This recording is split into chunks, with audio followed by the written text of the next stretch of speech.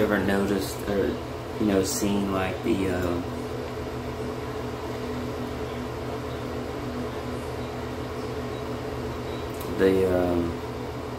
guess the church or like people, sometimes they would say that,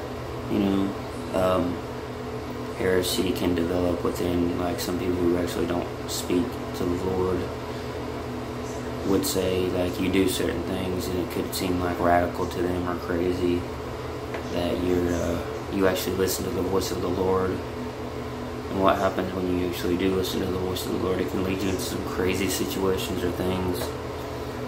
And some people would even associate that as heresy, but don't worry, these people honestly can be viewed as just like the wicked ones. Their days coming where their laughter is going to turn into sorrow. Their hatred is going to be no more, and they're going to bow to the Almighty for everything. Like,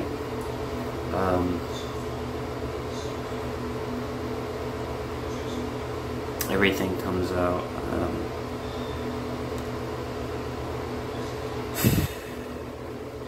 Everything's going to be seen, will be seen. Everything's going to be heard. All that. Grounded into a fine powder. Just like, I believe it's Matthew 20, Matthew verse 44, Matthew 22 or 21 verse 44.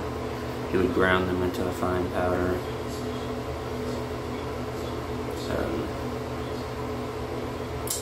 I guess sometimes some people's like them listening to the voice of the Lord can be viewed as heresy to those that don't know Him.